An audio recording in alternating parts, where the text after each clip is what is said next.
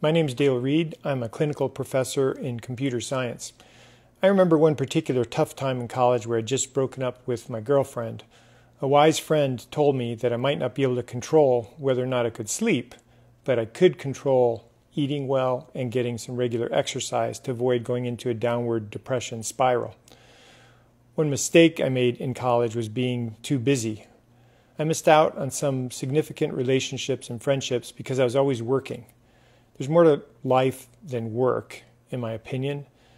At the end of my life, I want to look back and see my life's work written on the lives of those I've affected.